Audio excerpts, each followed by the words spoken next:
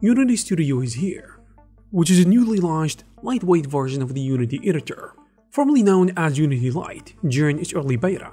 Unity Studio enables you to import 3D assets, build interactive scenes, and share them across devices without writing any code or have lots of experience using Unity. But is it really that big of a deal? And how you can take advantage of that?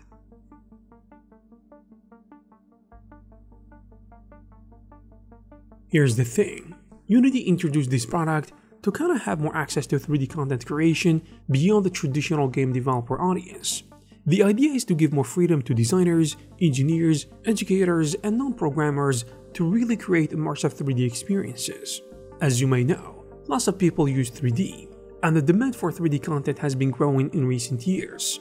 I mean, from architecture, manufacturing, marketing, and much more. But using a full game engine can be an overkill or too complex for these needs. So by offering a no-code, easy-to-use editor, Unity kinda helps, I would say, for lack of a better word, to democratize 3D and let people in different teams prototype and iterate on ideas more rapidly.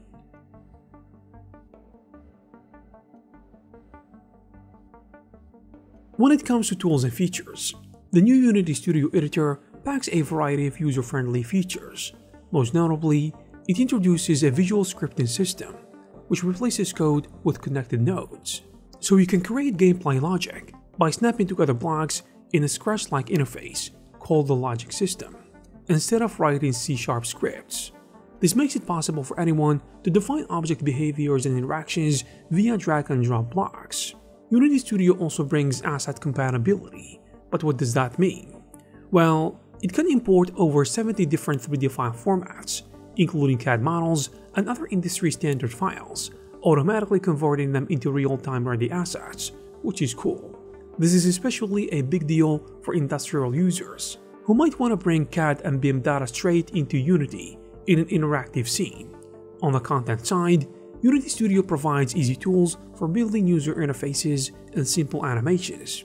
You can drag and drop UI elements, like buttons, text, etc. into your scene, and hook them up with the visual logic to create product configurators or training simulations without any coding. There's also a built-in timeline animation editor for basic cutscenes and object animation. You can create timeline sequences and trigger them with events, or have them autoplay or without needing any specialized animation skills. Just keep in mind, it is important to note that Unity Studio is not a full replacement of the standard Unity engine. It is just a significantly stripped down tool with limited scope. In fact, Unity isn't targeting professional game developers with this. The studio lacks many advanced features that game developers take for granted. For example, Unity Studio currently supports only simple 3D scenes, and there is no multi-scene management and no support for complex animations, like skinned mesh animations. Its rendering and material system is kinda basic, only standard PBR materials are supported, with no custom shaders or fancy graphics tricks. Other omissions include things like advanced physics, audio playback, and extensibility via plugins. Essentially, Unity Studio covers a small subset of Unity's full capabilities, focusing on ease of use. This means if you want to build a large and complex game or application with heavy scripting, you will eventually need to migrate to the full Unity editor. Unity Studio doesn't support writing C# code or custom scripts, and it can only publish projects as web experiences. Unity themselves advise that experienced developers or those needing more sophisticated features should stick to the standard Unity editor, which offers the complete toolset and coding capabilities. So in other words, Unity Studio is good for quick and simple 3D projects, and the big guns of the Unity editor, with all the advanced features, come into play when you outgrow what the studio can do.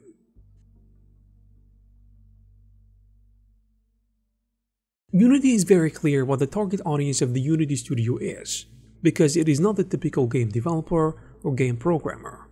Instead, it is built for people in roles like designers, artists, project managers, engineers, marketers, or anyone who needs 3D, in addition to other domain experts who want to create or work with 3D content but have little to no coding experience. Think of someone who might have 3D models or ideas and needs to turn them into an interactive demo or scene without needing a software developer or an experienced 3D artist. This is actually who Unity Studio is aimed at. Unity's messaging explicitly pitches Studio at non-developers or less technical team members who want to leverage 3D visuals without learning complex game engine workflows.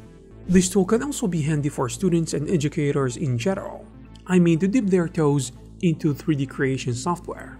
And interestingly enough, although Unity built it with industry and enterprise users in mind, some in the community have pointed out that Unity Studio could be an excellent beginner's learning tool for aspiring game developers as well, which I think is a great idea, because it is so simplified and newbie can learn the basics of 3D scenes in addition to logic in Studio, then later graduate to the full Unity game engine with a better grasp of the fundamentals. And in my opinion, also in my experience, lots of beginners when it comes to game development and 3D in general come with a lot of excitement. Then they kinda hit the wall because things seem hard and they don't make as much progress as quickly as they thought, so they quickly give up. But I think Unity Studio is gonna be a good gateway to keep things simple and easy, to give them the ability to stick longer and achieve more.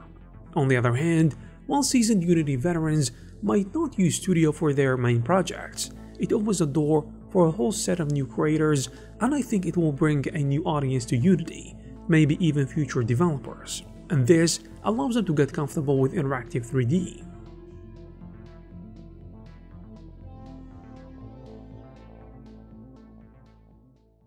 The launch of Unity Studio has generated quite a buzz in the development community, generally leaning positive.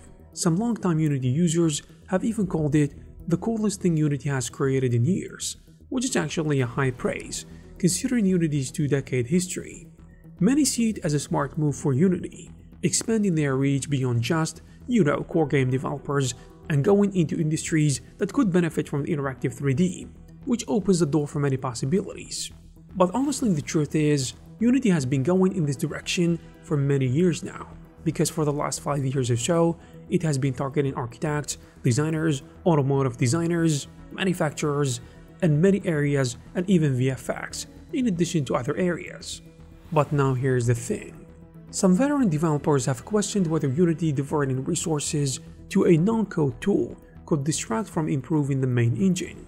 But Unity's team has actually addressed this by explaining that the dedicated industry engineering team is working on Unity Studio, and that this effort is a growing part of Unity's business, which is not taken away from the resources of the development of the game engine. I think these concerns are kind of valid.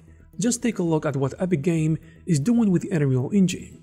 Every few releases, we are seeing amazing tools and features being added, and they are constantly improving and adding cool stuff. If you look at that as a Unity user, you can't help it but compare the direction of the two game engines. Don't get me wrong though, Unity is doing its job to a certain extent, but with the recent stunts that Unity pulled, that everyone can remember, and the disasters that came out of it, which is always in the minds of most Unity users. So far from what we have seen with Unreal Engine, Epic is also expanding its territory to ArcViz and VFX especially. In fact, it is becoming a major player in those two fields, without taking away from the game development audiences. And hopefully the same goes for Unity. And there you have it guys. If you like this video, please give it a thumbs up. Also please subscribe to this channel to receive more news like this. Thank you very much for watching, and I will see you in the next one.